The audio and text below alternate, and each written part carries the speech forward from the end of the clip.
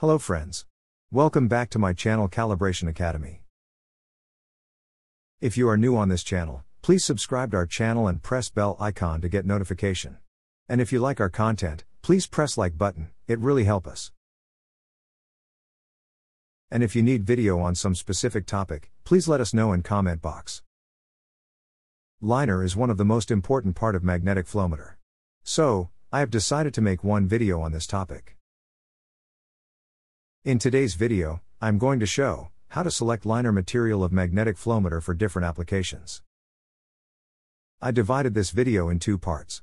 In first part of this video, I will cover 4 liner material, and second part of the video, I will cover rest of the 4 liner. First of all, let's learn, what is liner? In electromagnetic flowmeter, lining refers to applying resin or other alternative materials to inner walls of a detector's measurement tube or metal pipe. And it is used to detect very low electromotive force levels, and ensure corrosion and abrasion resistance to the fluids being measured. And the selection of liner material depends on the type of fluid to be measured.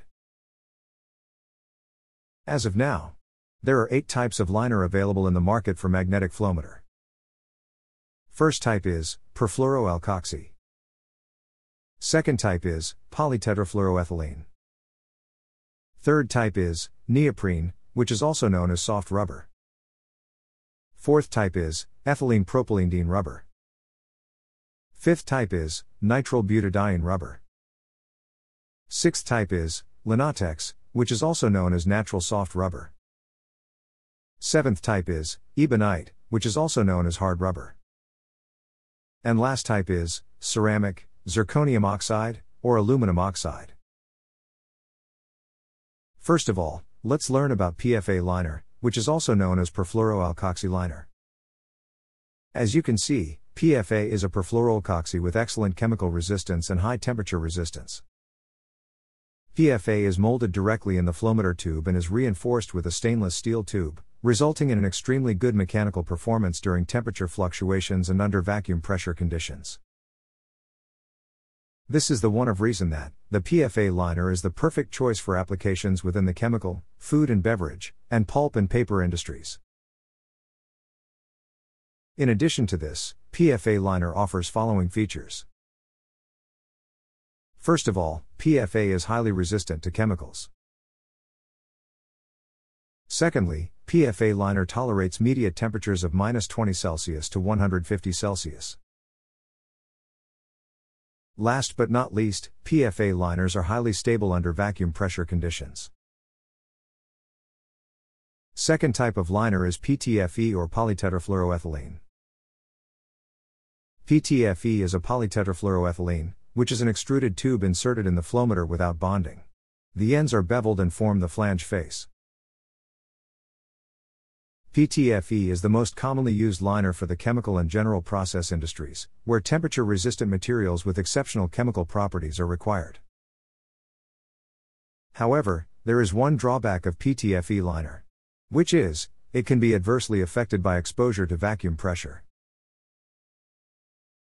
In addition to this, PTFE liner offers following features. First of all, it has smooth surface. Secondly, PTFE liner has small risk of deposits. In addition to this, PTFE liner has best chemical resistance properties.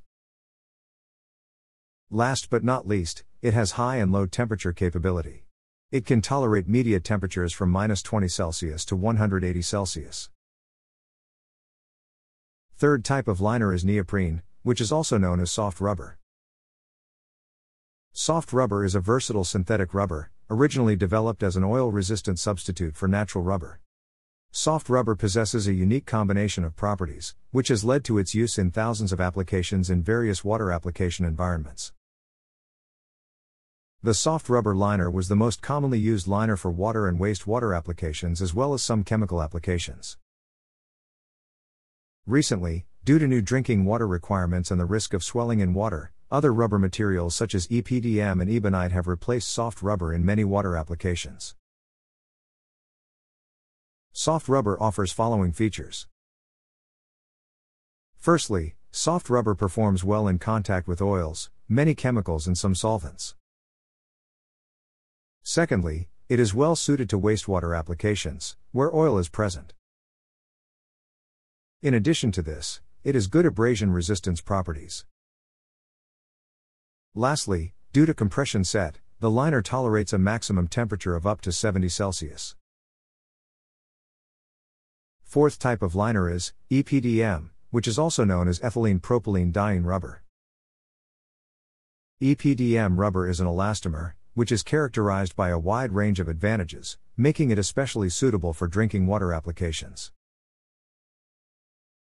And it is a hand-lined bonded liner with the stainless steel inner tube of the sensor as support.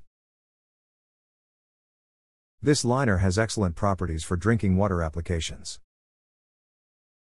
EPDM liner offers following features. This liner has many country-specific drinking water approvals. In addition to this liner can be used for some chemicals, where PTFE or PFA is not required. Also, it can be used for some food and beverage applications with pipe sizes greater than 4-inch. Last but not least, EPDM liner cannot be used for wastewater applications, where hydrocarbons can be present. Thank you friends for watching this video. I hope you like this video. Please tell us your valuable feedback in comment box. And if you have any questions about this video, then please feel free to ask me your questions in comment box. And please like and share this video with your friends, if you think our content is informative for you and others.